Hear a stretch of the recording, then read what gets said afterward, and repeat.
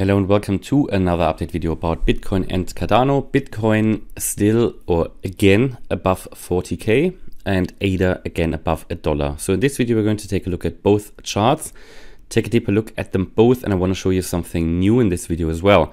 Overall, you can see that the whole market is red in the last 24 hours.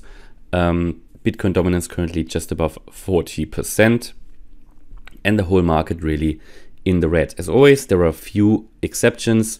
But I think nothing too noteworthy. Overall, the market is going down further as expected, even though with this current move up back above 40k, this is nothing too convincing at the moment, and I would expect still that we are in a correction. My view hasn't changed, so let's take a look at what the next moves could be. Overall, I think we are still here in this ABC correction, a wave 2 as per the Elliott Wave method, that typically can retrace into the region between the 61.8% Fibonacci level and the 88.7% Fibonacci level, especially for crypto. Many altcoins are already in the lower areas. Bitcoin has not even reached its target area yet, yeah? And the Bitcoin 61.8% Fibonacci retracement level is sitting around 27k, and that is why I do have my target area here sitting between £20,000 and $28 and 28.7 K, yeah, USD, because this is the area where I would expect that wave 2 to end before we see another rocket start to a new all-time high. Also, the lower end of this spectrum here, the lower end of the support area, 20k, that is where we currently have running the 200-week moving average, a level or a moving average to which Bitcoin in any major drop has retraced to so far. Okay, so we're currently here still in this scenario where I would primarily, after this wave 4, that could be complete now, but it's not confirmed yet. In this wave 4, after this wave 4, which hit the target areas, yeah, it hit the yellow target area, that we are now coming down here in a beginning of an impulse already. So what you see here on the chart, an impulse always needs 5 waves, or at least, yeah, as per the Elliott Wave method. We could hear what we see here already seen a 1, 2. We are now in the 3, the 4 is still coming, and the 5 is also still coming. That is certainly a possibility. And what we shouldn't forget is that the risk is still on the table, that we're breaking here above 46.5k, which is up here, which is the resistance area of the yellow target box. And if that gets broken, then you can expect higher prices all the way up to 55, 65k before we are then going to come down into my yellow target area. So these are the two key alternatives, right? Or two key possibilities. One, that we're coming down here straight away in the target area. And the other one, that we're just taking an extended move up before we come down. So both possibilities, both also possible with the indicators. Yeah, if I look at the RSI, for example, but I told you in the last week, or actually this week before you had the dip, that the fight here between the bulls and the bears will probably be decided on the daily time frame. And what we can see on the daily time frame is that on the RSI, we dropped below the 50 line on the RSI, and that is exactly after we talked about it in the video. We had the drop, and we had the first decision, and the MACD also turned bearish. So that is what I did expect, and a few hours later it did turn around, and since then we have seen this red candle, this drop, which makes it much more likely that we are now in the pattern that I've got indicated here on the chart. This 1, 2, 3, 4, 5, where we're going to land down there. We currently, if we go to the 1 hour chart, currently hovering below this descending trend line. You've got this channel here in which we're trading. You can see that, or we were trading. And this channel has broken to the downside. Bitcoin is currently, all it's doing is retesting this from below. I would expect a move soon, very soon, yeah, another decision point approaching, because, you know, yesterday we talked about, I showed you this triangle trend continuation pattern, yeah. You've got the descending trend line here, and you had an ascending white trend line here, and I told you in the next few hours you can expect a move, probably down because the trend continuation pattern, and that happened, yeah. And I think we are approaching something similar again, this time a bit of a larger triangle, so you can expect a larger move, yeah. Again, that should play out throughout the next few hours. What makes me quite confident that we're going to see another move is also that Bitcoin is not oversold anymore. It was oversold here on the 1 hour time frame. It had to retrace, which it did, and then we had another move. Now, not oversold anymore, so another move down can maybe already in the wave 3 target area. Let's see. But as I said, the risk that we're moving higher here first is not off the table. Everything is still possible here. Nothing is invalidated really.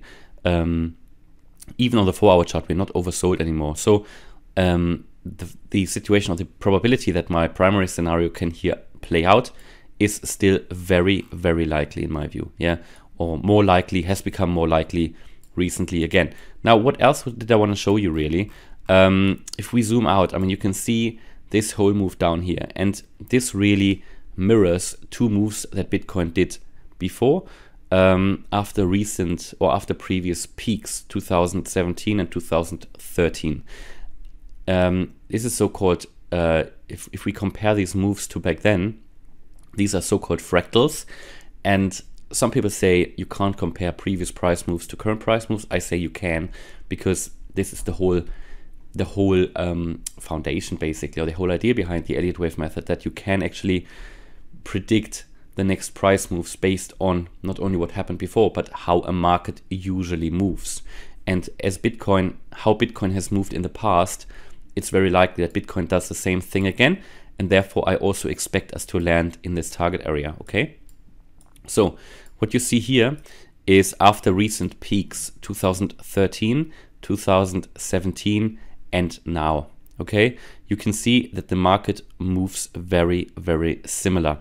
You can see that there was always, after the peak where we formed a W pattern, here, here, here, that there was also always a first initial strong dip. Then there was a counter reaction to the upside. Basically, that was here. We had one here, and we had one here. Okay, for Bitcoin, yeah. And then there was another strong dip here. That was 2013 here, yeah. You had one here 2017 as well. And we had quite a strong one actually this time. So where are we now actually? We have since then moved up a little bit. Yeah, you can see that, moved up and another move down. Move down, and this happened again. So we're now here basically, or here.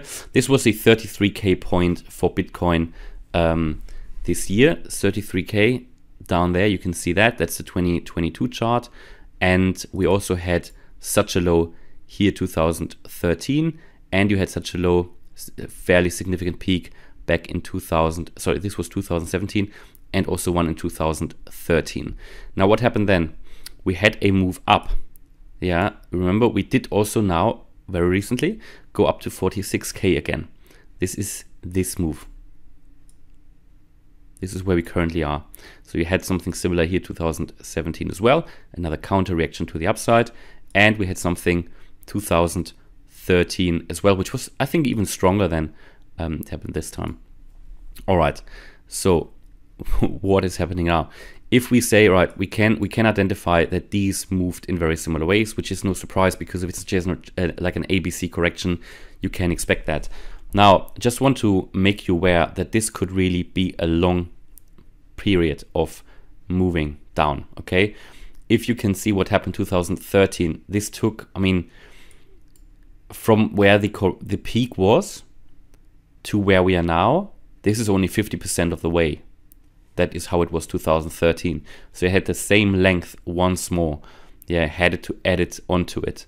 And this was the low back here, okay? And then you start the new uptrend.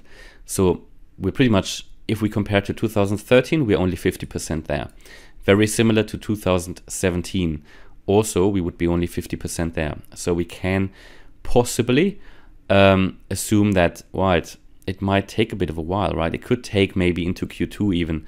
This is just really to show you what happened the last few times. I'm not saying it will happen again like that, absolutely not. But there are absolutely interesting, you know, you can compare it. Yeah, you can compare it. It's absolutely possible to do so. And if I adjust this just to make sure that we can get a little bit of a better understanding if I overlay this, okay? Let me just see if I can do that, because I have to adjust, obviously, some of the patterns here. So I think this is pretty much what it did.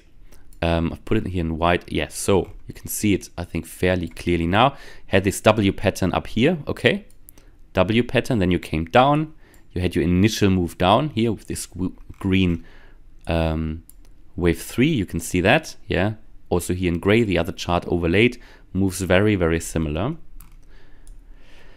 Now, then we had this recent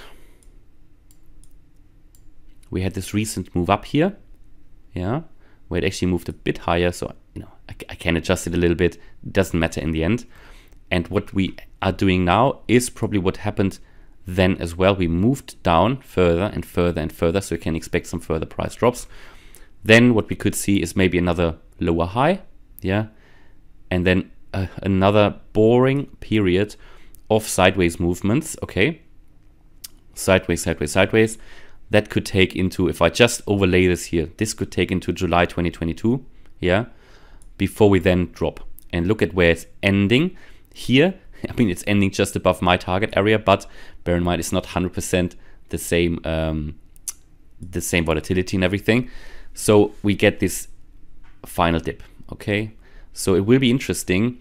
Let's see if this is playing out. I'm not saying it will. I'm just showing you that, right, it moved in the past in a very similar way. We could have some more months in front of us of you know, if we have something like this, this will be extremely boring, because it will just move for months and months just sideways, and the volatility will go down. And yeah, you will be able to draw here something like a triangle, and that is then when Bitcoin approached the breakout point. And if you look at this, I mean, it's pretty clear that there would have been a breakout point, because the price couldn't just have moved anywhere else anymore, yeah. So it pretty much didn't move at all, and then you had a major dip, and then I think from here it went, then it started to go up again. That is really what I want to show you. I think highly interesting, because people always ask how long can it take, and there aren't really many other ways how you can determine how long this correction could go. My view was always, you know, it could finish in Q1, and it can still, but to do that in the next few weeks, we need to make that move down. If we go higher once more and then come down, it will just take much longer, okay? So we want to move down, finish the correction off before we then move higher. Looking at ADA, ADA has done here more sideways movement. If I zoom in to the daily chart, better the 1 hour chart. So we just saw on the Bitcoin chart that Bitcoin moved below a trend line and is now retesting this for resistance. And yeah, Cardano is doing the same thing. We had here the $1 and 2 chart support line. You can see how relevant this was. Yeah, $1 and 2 provided support here, here, here, here, here, here. Here was a bit, it broke a few times, yeah, but then it really holds steadily above $1 and 2. Now, obviously, we've moved below it. Yesterday, when Bitcoin dropped below 40K, it did come down, I think, to 30.4K. And ADA as well did come down below $1. Well, it has reclaimed the dollar level, but the dollar level is not that important for Cardano. It's more the $1 and 2. As you can see here, we're currently retesting this previous support for resistance. And if this holds, then we can expect, I think, a further price drop from Cardano. That was expected anyway. As I said yesterday, here a lower high, and we came down to the line, and I said, look, if Bitcoin drops further, which it did, then you can expect us probably to see 92 cents. And I still think that will happen, especially if we cannot reclaim here $1 and 2. We can also draw here possibly a bit of a pattern here, maybe not a descending wedge, but in the end, you know, I don't like patterns too much, but they can be helpful in determining when a price is moving into an apex and when the price is going to face resistance and has to make a more significant move to move out of a triangle or a pattern. And here we are approaching resistance, yeah. So the price is really at another decision point, pretty much like Bitcoin, which is currently retesting that former support for resistance. So I think here as well, in the next few hours, like Bitcoin, we can see a move. My view would be in the current environment and what Bitcoin is doing, because what Bitcoin is doing to the upside is currently not convincing. Also ADA here, I mean, it's sort of bleeding out at the moment. It is not convincing. So looking at the price action in itself, I would think that we are going to move down further. We're not only approaching resistance here at the $1 and 2 level, no, we're also approaching resistance here on the 1 hour chart, the RSI. If it bounces off here on the 50 level of the 1 hour RSI, you can also expect further downside movement. I mean, we're here at resistance. On the 4 hour chart, we are still deeply in the bearish range on the RSI. So also here, further downside movement is expected. And if we take a look on the daily chart as well, also in the bearish range still, and also had another bearish MACD crossover here a few days ago for ADA. So all of that does not point towards a fast recovery at the moment, or that the correction is already over. I think we're going to head possibly really into this target area down here between 30 and 55 cents. I think that is getting more likely. The longer Cardano is stuck here in this channel and is moving down. You can see this channel can really help Cardano to move into this area. If we drop below 92 cents, there is another support level around 80, around 80 cents. But this is not a Fibonacci level, and I think you always need to come down to these Fibonacci levels, at least most of the times. So yeah, that is currently my view about Bitcoin and Cardano. When the correction is then finally over, yes, we can expect a 5, maybe 10x, I think, for Cardano in the next major move up, like for all of the other cryptos that I cover here. Bitcoin, I don't think we see a 10x, but also Bitcoin, if the correction, or when the correction is then finally over, the projections of the Fibonacci extensions, they tell us that we should see at least 100k Bitcoin, but maybe even more, could go all the way up to 100k, 150k as well. And in an extreme case, even 250 wouldn't be off the table. But for that, we need to finish that correction in a clean way. Cardano is a bit beaten by the fact that it started the correction just earlier. That's all it is. It started earlier and has since then just followed this correction path, and Bitcoin started much later. And you can see that it's really following this previous pattern, really, doesn't it? So let's see if that is continuing like that. With us, you might have seen it here first. I don't know if some other people talked about this as well, but I just really want to convey the message that markets move generally in very similar wave patterns. All right, so hopefully you liked the update. If you did, please smash the like button and subscribe. And if you really like the content, maybe consider to join as a channel member. You can do so on YouTube or my website, and you can find the links for that in the video description. If you join as a member, you can get access to Discord, Telegram, and a weekly live stream. Thanks a lot for watching. Bye-bye.